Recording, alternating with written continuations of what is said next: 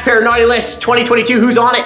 Bank of Canada Governor Tiff Macklem. You know what they say, 'tis the season for giving, and Canada's central bankers sure love giving. The Bank of Canada is giving Canadians high inflation, higher interest rates, and Bank of Canada Governor Tiff Macklem also gave his failing central bankers $45 million in bonuses and raises during the pandemic.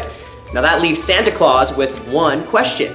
What in the world do you have to do at the Bank of Canada to not get a bonus?